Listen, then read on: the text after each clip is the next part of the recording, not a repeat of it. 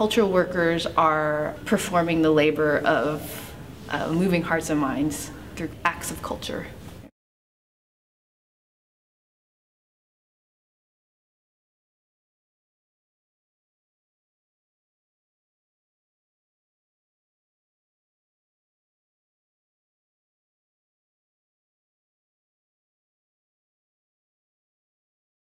If we go back 15 or so years, I got heavily involved with an environmental justice organization in the Philippines.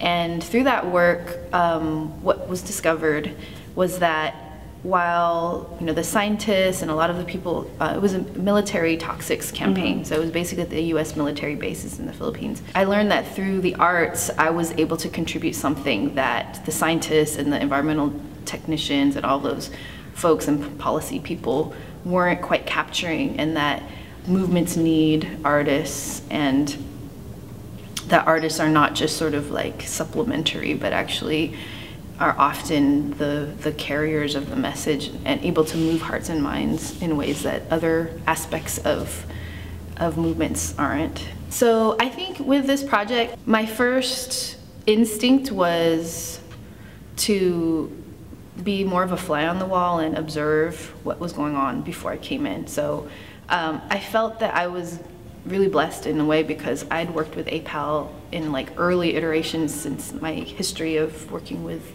community-based art and arts education went back to, like I said, to the turn of the 2000s. And I had some familiarity with who they were. I'm coming in representing like a theater organization and representing being like this person who's kind of studying and also like supporting, but also that they came first, like their work and their voices were the first thing that anybody heard. So when I came in, I felt like I was really sort of plugging in, fitting in where I could, and reminded them that I'm coming to support with tools, but a lot of the tools I have already.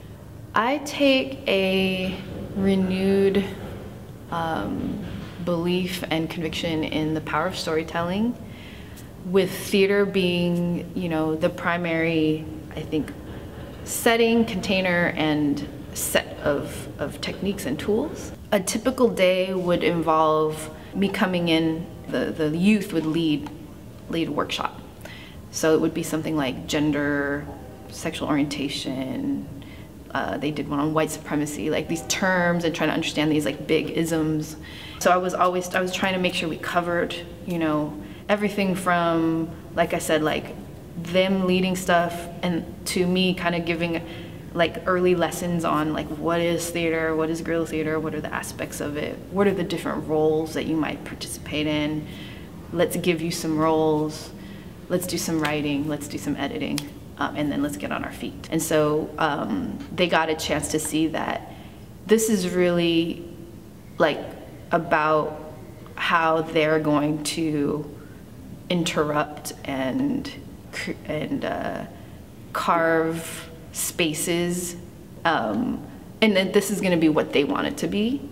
So it was like it was, each day was actually different, other than with the exception of like some kind of collective warm-up. To me, the most important thing was the story coming out. It's the story being staged. They're gonna laugh, and sometimes laughter is a way to deal with this is a hard topic.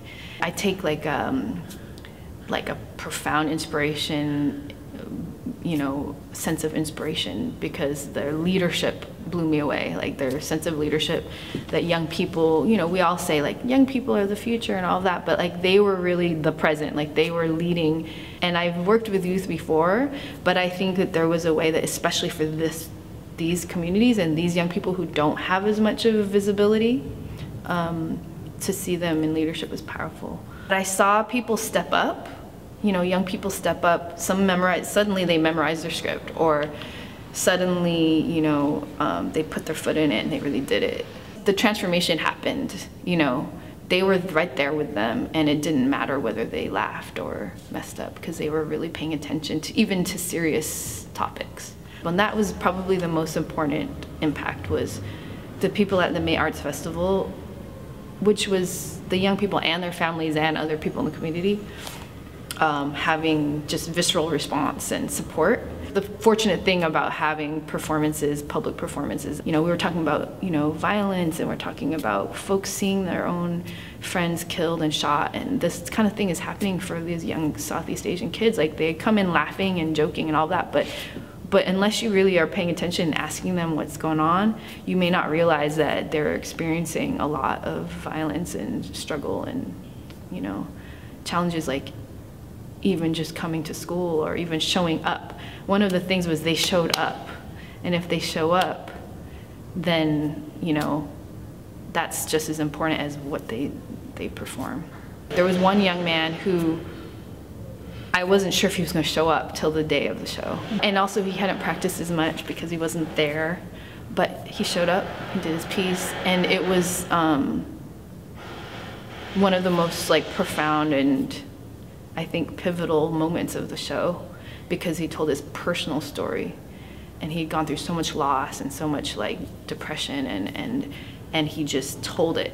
Southeast Asian youth are still marginalized, and I think that I really feel more convicted around trying to support these voices. You know, a lot of these young people, like, their own families came from escaping war-torn situations, and some lived on refugee camps and stuff like that. And a lot of the characters that they wrote turned out to be people that they knew. There was like a figure, like an older sibling that's like who was in gangs and who's trying to like pull them out of that. And then there's like the parents who work too hard, are not available, and there was actually some like abuse topics too. And I noticed these coming up in several skits. There was always this element of family, like of family coming together. As a Filipino-American who comes from you know, a different Southeast Asian group, on a surface level, I think that it could be seen as, oh, we're, you know, grouping somebody with somebody, and they must know something about each other's stories. And I think on some level we do. We look similarly. We look like we could be family. And on the other hand, our stories are very unique and vastly different. You know, I think the tendency in the United States, and even the most well-intentioned, culturally well-intentioned or progressive people would say like, oh yeah, I saw an Asian thing, or I went to an Asian play, and I went to a Latino play, I went to people of color, this or whatever. And I think we all sometimes contribute to that, but within that, it's very important that we don't think we checked off the box of Asian, or we checked off the box of, you know, Latino or whatever, because within each of those groups, there's so much variety and so many different stories that we need to know. We tend to see more like, you know, European-based, Western and American stories as universal, but a lot of people don't experience those as universal, actually. And so why not have the stories and the theatrical work in the center that are currently seen as marginalized? Eventually we have to see those as universal as well, or as just as centralized and necessary. It's very important to put people of color, women of color, LGBT folks, disabled folks, people with various identities in these leadership roles as the kind of role that I'm in. We don't see enough people in leadership who either actually connect with the communities that they might want to forward, but also there is something about being an insider, outsider. I'm using that term because there's a way that seeing myself reflected in the community who's performing and doing the theater was very important and transformative for me. But also them seeing someone that looks like me, it looks a little more like them, is very important. And as an educator, I don't see enough of myself in leadership roles, and when I do, the impacts possibly haven't been measured and captured enough, but are very powerful, you know, and in terms of really making a larger change. We don't necessarily write these stories only for each other, that these are actually necessary for everyone to see and learn and support.